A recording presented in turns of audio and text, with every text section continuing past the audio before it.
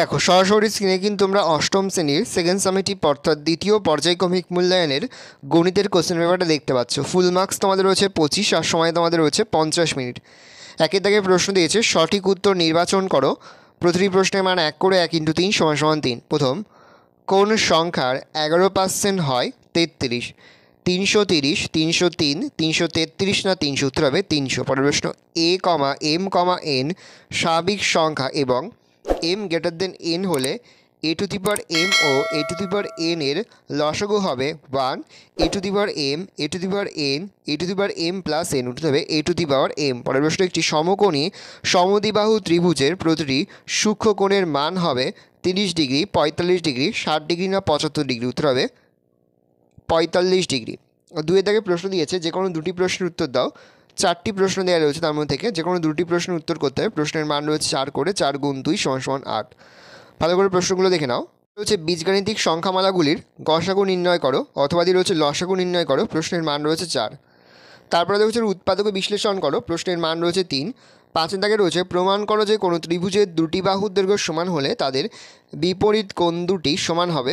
অথবা দিয়ে রয়েছে প্রমাণ করো দুটি সরলরেখা পরস্পরকে ছেদ করলে যে দুজোড়া বিপ্রতীপ কোণ উৎপন্ন হয় তাদের প্রতিজোড়া কোণের পরিমাপ সমান হবে। দেখো 6 দাগে দুটো প্রশ্ন আছে, একটি প্রশ্ন তোমাদের উত্তর করতে হবে। প্রশ্নের মান রয়েছে 3। এই রয়েছে তোমাদের টোটাল সেকেন্ড সামেটিভ অর্থাৎ দ্বিতীয় পর্যায়ক্রমিক মূল্যায়নের গণিতের কোশ্চেন পেপার। এবার আমরা সম্পূর্ণ প্রশ্নের সমাধানটা দেখে নেব। দেখো 2-এর 1-এর দাগে তোমাদের প্রশ্ন ছিল, 30 জন লোক 15 দিনে একটি রাস্তার 3/7 অংশ সারান। যদি আরও 10 জন লোক কাজটি করতে আসেন তাহলে রাস্তাটির বাকি অংশ সারাতে কত দিন লাগবে? তাহলে ধরি মোট রাস্তা সমান 1 অংশ, অবশিষ্ট রাস্তা সমান 1 - 3/7 অংশ। সমান লিখতে পারি 7 লসাগু, তাহলে উপরে হবে 7 - 3। তাহলে লিখতে পারি 4/7 অংশ। তাহলে গণিতের ভাষায় সমস্যাটি হলো জনসংখ্যা, কাজের পরিমাণ আর দিন সংখ্যা। 30 জন 3/7 অংশ 15 দিনে করে, আর 30 + 10 40 জন 4/7 অংশ কত দিনে করে সেটা কিন্তু বের করতে হবে। তো জনসংখ্যা বাড়লে দিন সংখ্যা কম হবে, অর্থাৎ জনসংখ্যার সঙ্গে দিন সংখ্যার ব্যস্ত সম্পর্ক। কাজের পরিমাণ বাড়লে দিন সংখ্যা বাড়বে, অতএব কাজের পরিমাণের সঙ্গে দিন সংখ্যার সরল সম্পর্ক।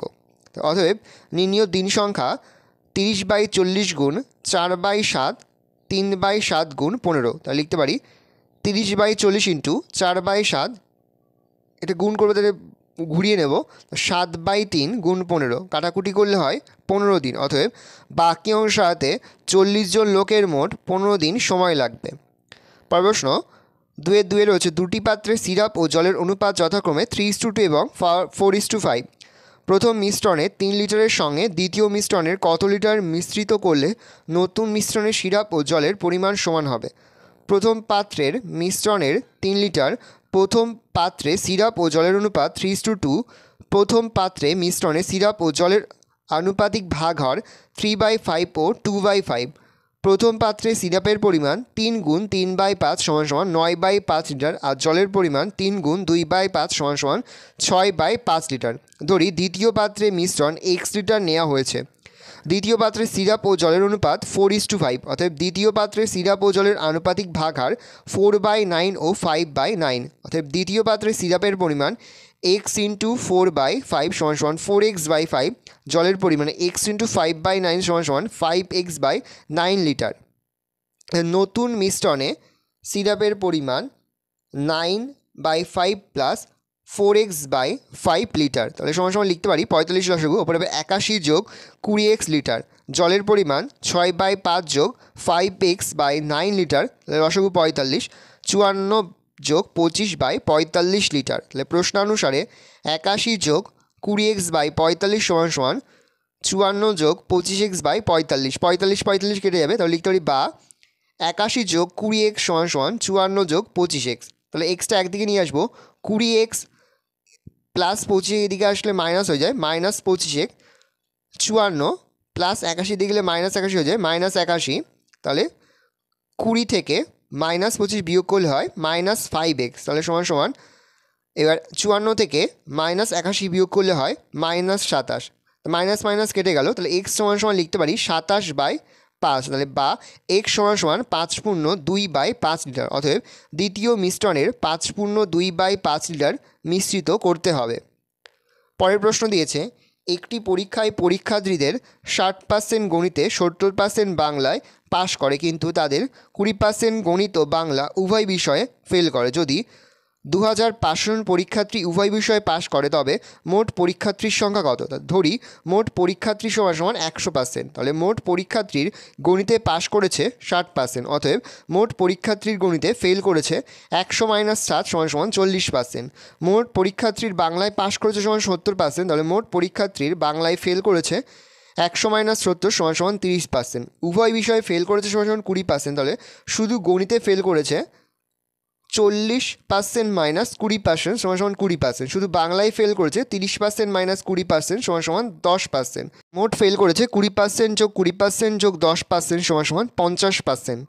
অতএব উভয় বিষয়ে পাশ করেছে 100 - 50 সমান সমান 50%। প্রশ্ন, উভয় বিষয়ে পাশ করেছে 2500 জন, তাহলে 50% শিক্ষার্থীর সংখ্যা 2500 জন হলে 1% শিক্ষার্থীর সংখ্যা 2500/50 জন, তাহলে 100% শিক্ষার্থীর সংখ্যা 2500/50 × 100 কাটাকুটি করলে হয় 5000 জন।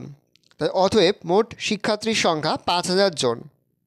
বলছে অলোক ও কালাম ও জোসেফ প্রত্যেকে কোনো একটি কাজ 10 দিনে, 12 দিনে ও 15 দিনে করতে পারে।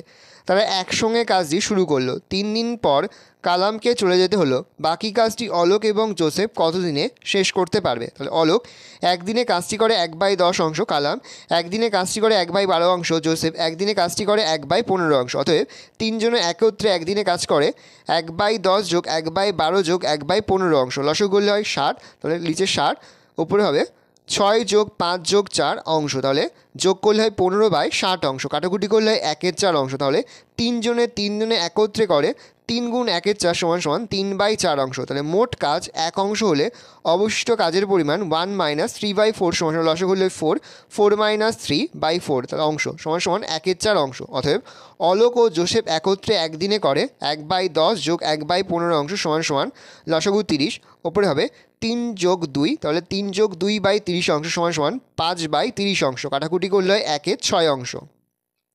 অতএব 1/6 অংশ কাজ অলোক ও জোসেফ করে একদিনে।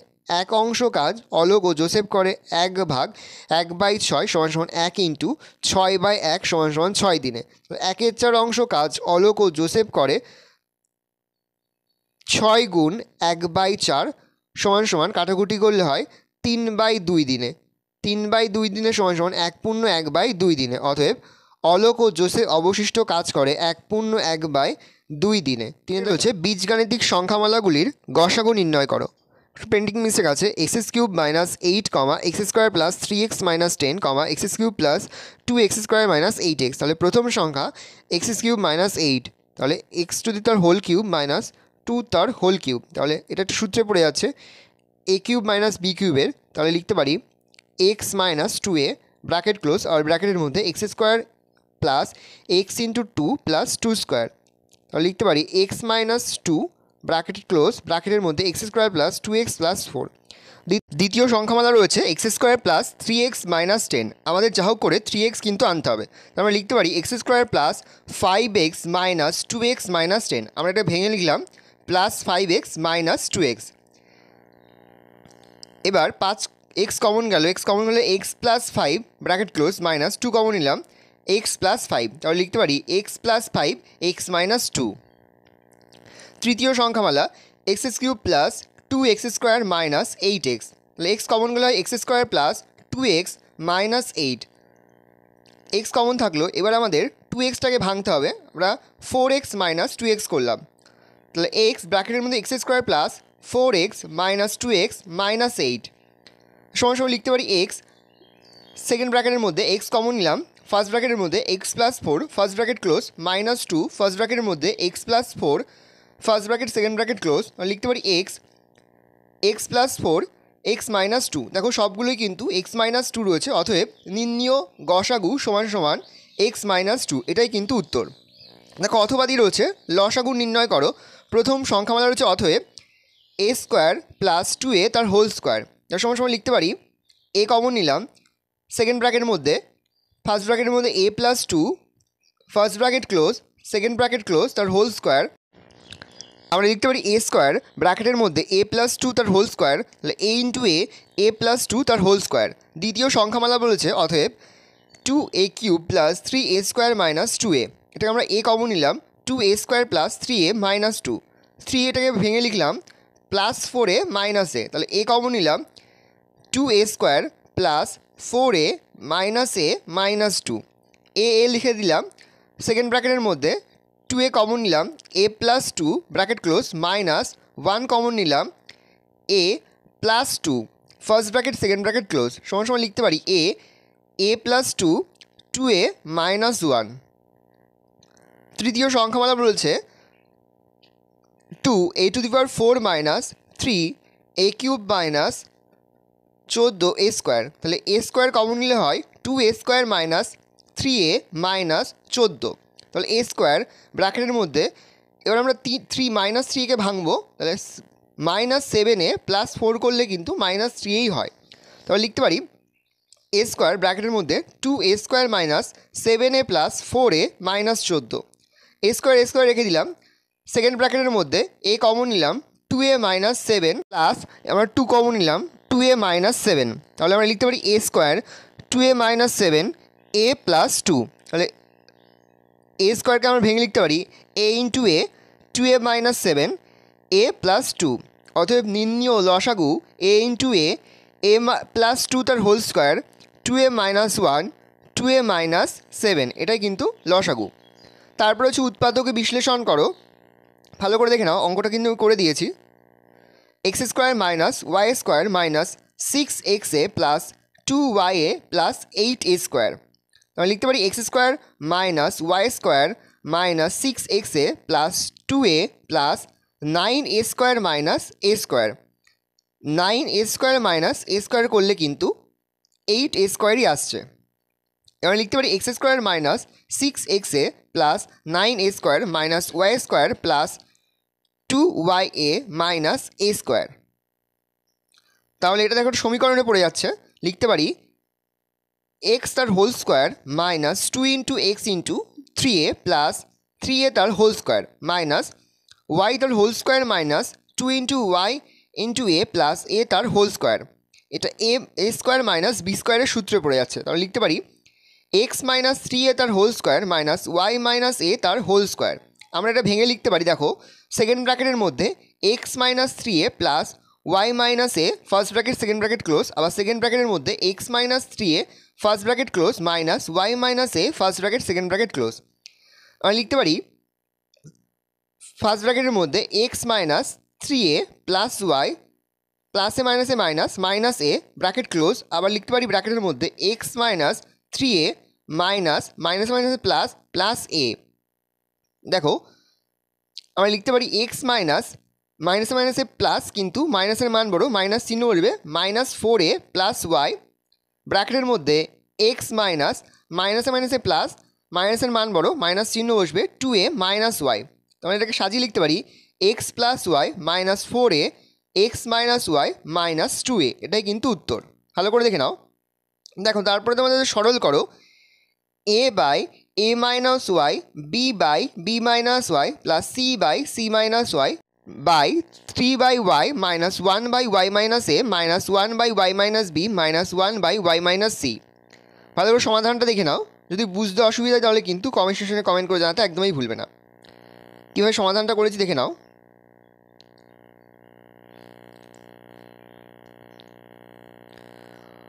ওপর আর নিচে সমান করার জন্য আমরা ওপরে প্লাস থ্রি লিখে নিয়েছি, লিখে নিয়ে তারপরে কিন্তু অঙ্কটা করেছি। ভালো করে দেখে নাও। উত্তর হয়েছে ওয়াই। দেখো তারপরে তোমাদের রয়েছে উপপাদ্য। এবার আমরা যুক্তি দিয়ে ধাপে ধাপে প্রমাণ করার চেষ্টা করি কোনো ত্রিভুজের দুটি বাহুর দৈর্ঘ্য সমান হলে তাদের বিপরীত কোণগুলির পরিমাপ সমান হবে। এই উপপাদ্যটি কিন্তু এবছরের জন্য খুবই গুরুত্বপূর্ণ। এই উপপাদ্যটি তোমরা তোমাদের টেক্সট বইয়ে 92 পৃষ্ঠায় কিন্তু পেয়ে যাবে, সেখান থেকে তোমরা কিন্তু উপপাদ্যটা লিখে নেবে। দেখো তারপরের উপপাদ্য তোমাদের রয়েছে অথবা দিয়ে দুটি সরলরেখা পরস্পরকে ছেদ করলে যে দুজোড়া বিপ্রতীপ কোণ উৎপন্ন হয় তাদের প্রতিজোড়া কোণের পরিমাপ পরস্পর সমান। এটিও কিন্তু খুবই গুরুত্বপূর্ণ। এই উপপাদ্যটা দেখে নাও। এটাও কিন্তু তোমরা তোমাদের টেক্সট বইয়ের 75 পৃষ্ঠায় কিন্তু পেয়ে যাবে, সেখান থেকে অবশ্যই কিন্তু তোমরা উপপাদ্যটা অধ্যয়ন করে নেবে। দেখো তারপরে রয়েছে প্রয়োগ, প্রয়োগটা ভালো করে দেখে নাও। প্রথম প্রয়োগ রয়েছে ত্রিভুজ এবিসি এর কোণ এসিবি এর বহিঃসমদ্বিখণ্ডক এ বিন্দু দিয়ে বিসি বাহুর সমান্তরাল সরলরেখাকে ডি বিন্দুতে ছেদ করে প্রমাণ করি যে কোণ এডিসি সমান সমান 90 ডিগ্রি মাইনাস হাফ কোণ এসিবি। ভালো করে তোমরা প্রয়োগটা দেখে নাও। তোমরা অবশ্যই কিন্তু ভিডিওকে থামিয়ে বা স্ক্রিনশট নিয়ে তোমরা কিন্তু প্রয়োগটা তোমাদের খাতাতে নোট ডাউন করে নেবে।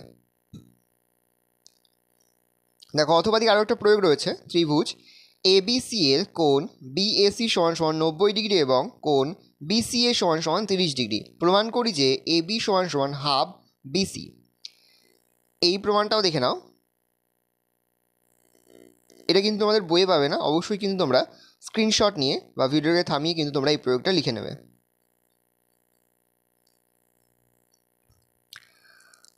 ভালো করে দেখে নাও। এই রয়েছে টোটাল তোমাদের সেকেন্ড সামেটিভ অর্থাৎ দ্বিতীয় পর্যায়ক্রমিক মূল্যায়নের অষ্টম শ্রেণীর গণিতের কোশ্চেন পেপার। ভালো করে কোশ্চেন পেপারটা দেখে নাও। আশা করি ভিডিওটা ভালো লেগেছে। ভিডিওটা ভালো লাগলে ভিডিওকে লাইক করতে একদমই ভুলবে না। আর আমার চ্যানেল নতুন লাল কালার যে সাবস্ক্রাইব প্রেস করে পাশে বেল আইকন সে প্রেস করবে, যখন নতুন কোনো ভিডিও আপলোড করি সবার ফার্স্ট নোটিফিকেশন তোমরা পেয়ে যাও। আর এই ভিডিওটি তোমার বন্ধু বান্ধবী আত্মীয় স্বজন সবার মধ্যে কিন্তু অনেক শেয়ার করে দাও যারা এবছর অষ্টম শ্রেণীতে পড়ছে। আমরা কিন্তু ইতিমধ্যে অষ্টম শ্রেণীর প্রতি বিষয়ে সিলেবাস, প্রশ্ন কাঠামো এবং নমুনা প্রশ্নপত্র কিন্তু আপলোড করে দিচ্ছি উত্তর সহ। তোমরা যদি এখনও পর্যন্ত সেই ভিডিওগুলো না দেখে থাকো, ভিডিওগুলো কিন্তু তাড়াতাড়ি দেখে নাও। আশা করা যায় প্রতি বছর নেই এই বছরও তোমরা আমাদের সাজেশন অংশ থেকে সমস্ত প্রশ্ন কিন্তু কমন পেয়ে যাবে। সেহেতু প্রতিনিয়ত যে অধ্যায়ভিত্তিক সাজেশনগুলো আমরা তোমাদের কাছে তুলে ধরছি, সেই অধ্যায়ভিত্তিক সাজেশনগুলো কিন্তু খুব ভালো করে ফলো করো, তাহলে দেখবে প্রতি বিষয়ের পরীক্ষায় খুব ভালো হবে। তোমাদের সকলকেই জানাই আগাম পরীক্ষার অনেক শুভেচ্ছা এবং অভিনন্দন। প্রতিটি স্কুলেই কিন্তু এই ধরনের কোশ্চেন প্যাটার্নে তোমাদের কিন্তু সেকেন্ড সামেটিভ অর্থাৎ দ্বিতীয় পর্যায়ক্রমিক মূল্যায়নের প্রশ্নপত্র হবে। সেহেতু ভালো করে তোমরা কোশ্চেন পেপারটা দেখে নাও।